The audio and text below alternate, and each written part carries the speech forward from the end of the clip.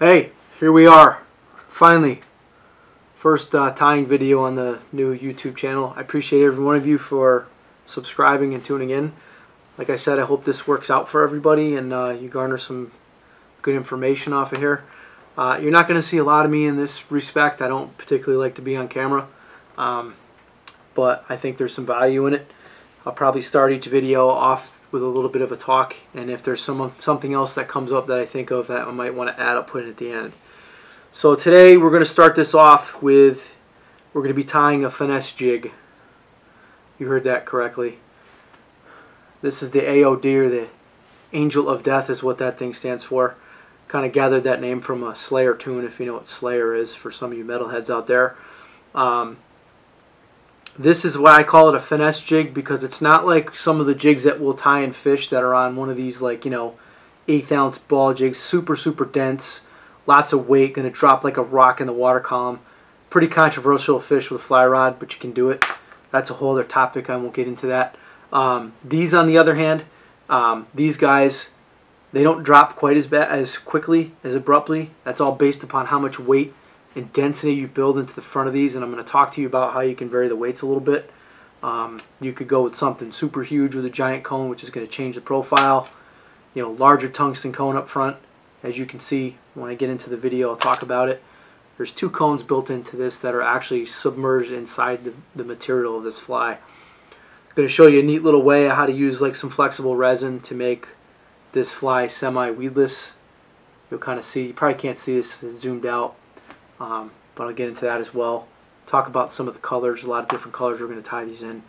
And fishing these. There's a lot of different ways you can fish these on a traditional fly rod setup. People like to use the controversial mono rigs. I'll get into that topic at another time. To be quite honest with you, I've done it.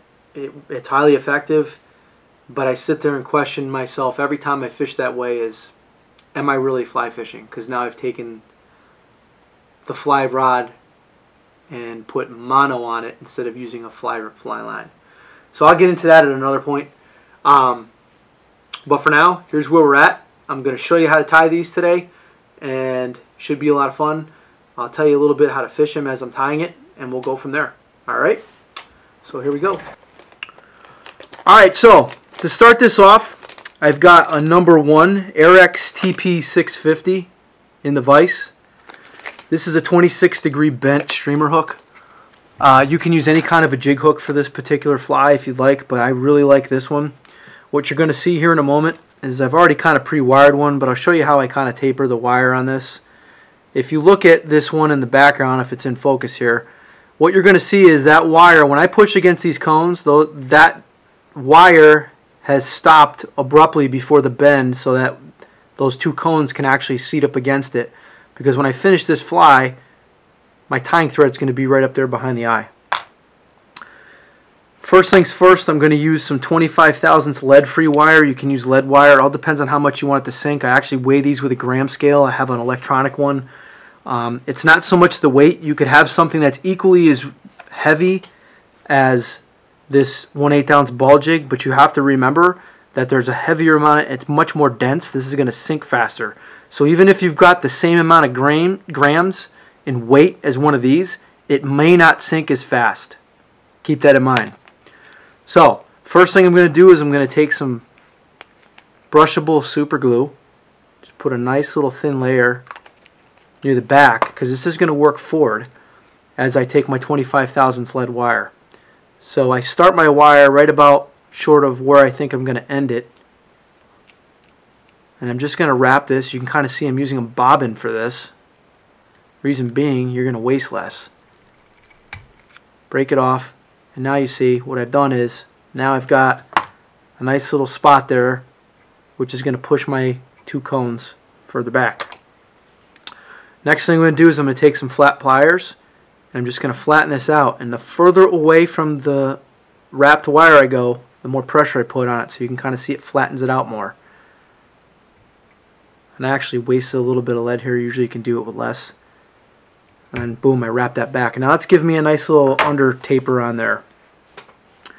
Now I'm going to take my UTC 140, my Vivas, Danville, whatever thread you want, all of them work fine. This is Vivas. This works relatively well. And I'm just going to kind of start somewhere up here over that lead-free wire and just work my way back to a point where the barb of the hook is. And then continue to work my way back. When I do that, what ends up happening is I've kind of slowly covered up some of that. And you don't need to necessarily cover up all the lead wire because you're going to cover it with some of our tail material. Our tail material is also going to be the same thing we use for the collar on this. I know you guys are all familiar with laser dub, but this is something that's a little bit larger. This is Magnum dub. Aaron Laterra from American Tide Flies manufactures and sells this stuff. And like I said before, less is more. We just want to take half of what we think we're going to need. You can see this is much longer. It's got some flash built into it. This is a ginger color because we're going to tie this in like a ginger, which is one of my favorite. Take one turn somewhere a little bit past the halfway point. 2 turns, 3, kind of up on that little bit of the pyramid tail that we built, and then fold it rearward. And then we're just going to kind of, as you can see here, coat that rear lead wrap with our thread. Now you can take your brush, and you'll see I got 2 of these. Talk about it in a moment. I'm just going to kind of brush some of that out. So I want a nice little wispy tail, you see here. Next thing we're going to do, now you can put that dubbing aside because you're going to use it again. We're going to take an EP sparkle brush. You know I like these. I used to make brushes before these things came out, but these have kind of made it a lot easier. You can definitely use any kind of flash you want, or if you'd like you can use some sort of polar chenille, reflector flash, whatever. It doesn't really matter. We're going to tie that brush in, and this color I'm using is a speckled gold. And you'll see I didn't start it right back there up against the base of the tail. I took basically what was essentially 1 turn forward. And I'm going to wrap my thread forward, and I'm going to stop it a couple turns behind that first cone, that red cone. Then all I'm going to do is just start wrapping it. Open turns, as you see here, about 1/8 of an inch, about 5 or 6 turns there. Take 2 or 3 turns over the back of it, 1 in front, and then trim it off. Hopefully you got some bad scissors in there. Before I go any further, I'm going to take my brush again, brush some of that out, and then just build a nice little thread base over that bad boy. So you can kind of see everything's moving rearward. Alright, next thing we're going to do, we're going to take a craft fur brush, EP craft fur brush, something that's relatively close in color to that, and we're going to tie that in. Because we're going to do about 2 or 3 turns of this right behind that very first cone that we've come to. So same thing. Take that bare wire, push it right up into that cone, and just wrap your thread over it. Once you've done that, you're going to see what I'm going to do here is I'm going to take that brush, and I've pulled the fibers all in one direction. Just like you're wrapping a hackle. Same thing. A couple of turns, maybe 3. Take your brush in here while you have it, comb that out, take the fiber, split it apart, run your thread right over it once, twice, 3 times, once, twice, 3 times, go in, clip it at the wire. Alright, do a couple more wraps right over that. I would brush it out again, okay, and then we're going to whip finish it. Just like so.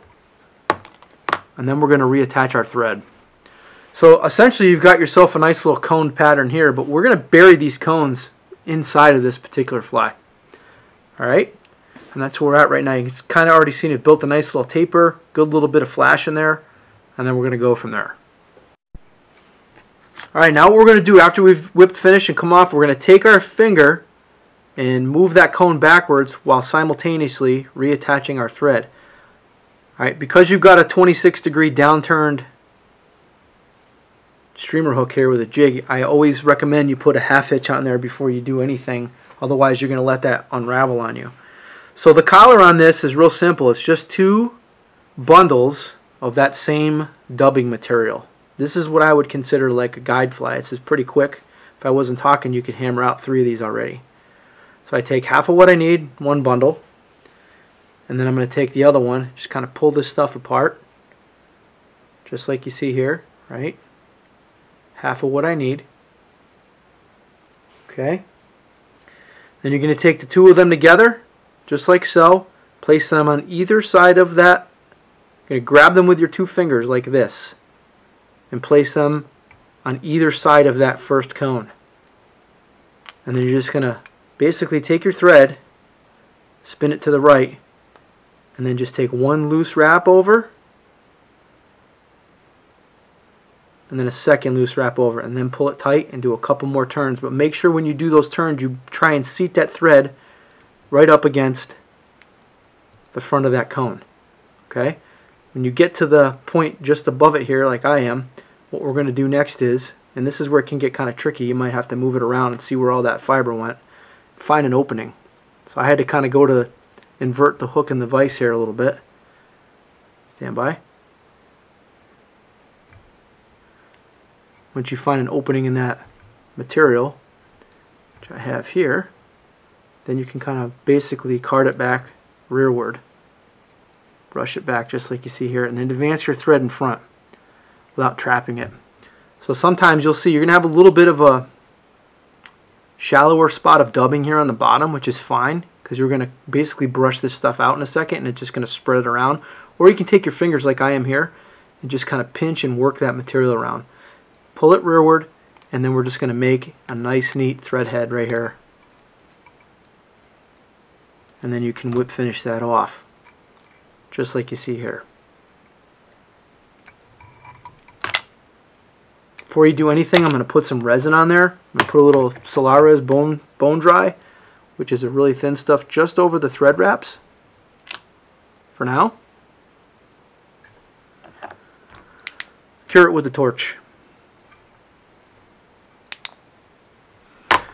Once you've done that, then you're going to take your brush and you're just going to kind of brush this stuff out. Okay? And that's going to basically cover and spread out that material through the entirety of that fly pattern.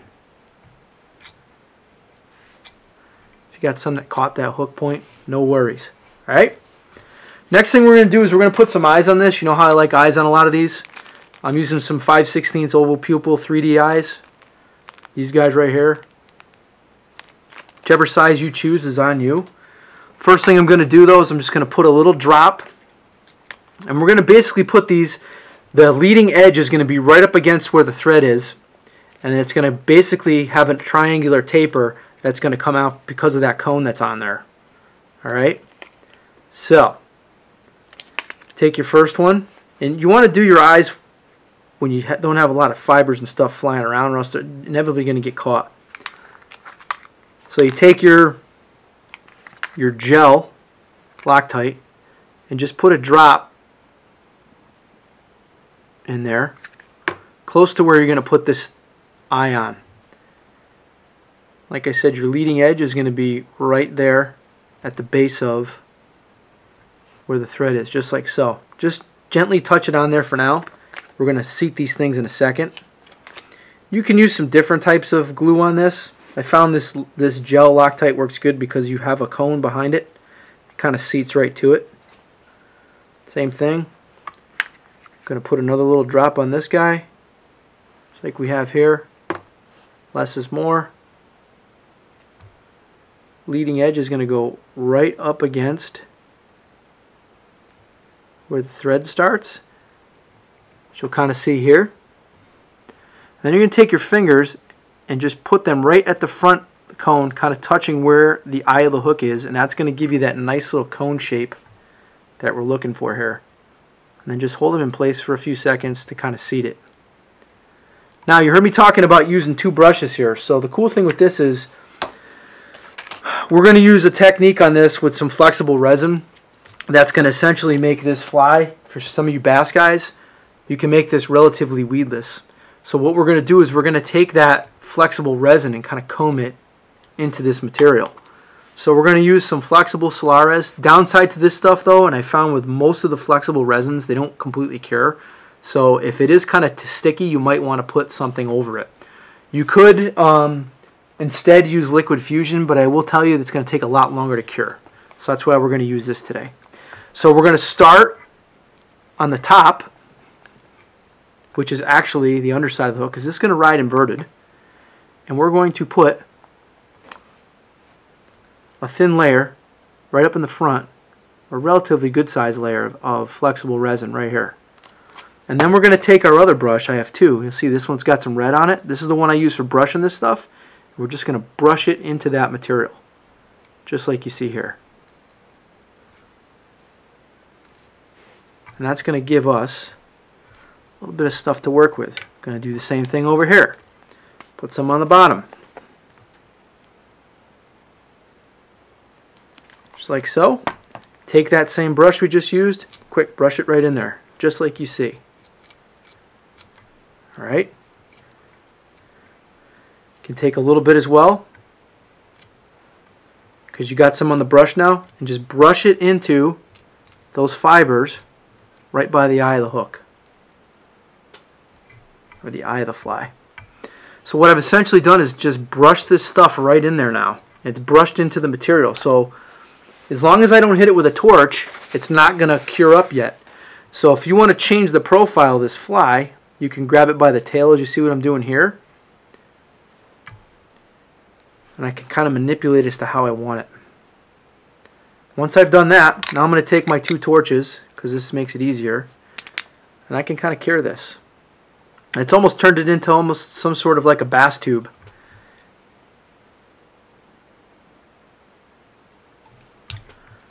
And you can kind of see here, this stuff is relatively flexible. Now if you really want to make this more weedless, then my suggestion is you can take this and pull it so that it's over the point of the hook. Because what ends up happening, this stuff kind of springs back. See? As I let go, it goes right back to shape. So you can make this fly relatively weedless if you'd like. What I will tell you I will do now, is because I don't really like the way that this flexible resin kind of holds up over those solid eyes. Now I'm going to take some thin or some bone dry, just put a nice little coating right over each eye, as I do here.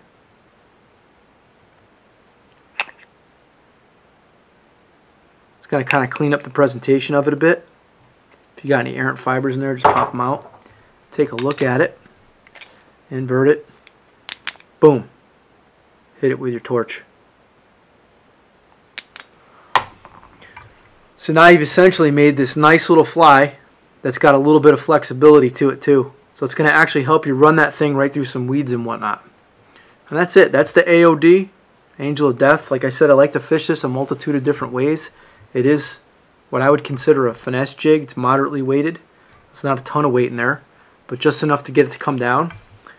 The color schemes on these are kind of endless. If you want, you can go olive like you see here, go black, yellow, white, whatever color scheme you like. And that's kind of what it looks like outside the vise right there. Pretty easy pattern. Fun to fish. Catches a lot of trout. You can even use it as an anchor in a Euro rig for some of you Euro guys out there. That's it. Hope you liked the first video. If you got any questions, you can drop them in the comments. I'll gladly answer them as quickly as possible. I appreciate your time, and thanks for coming out.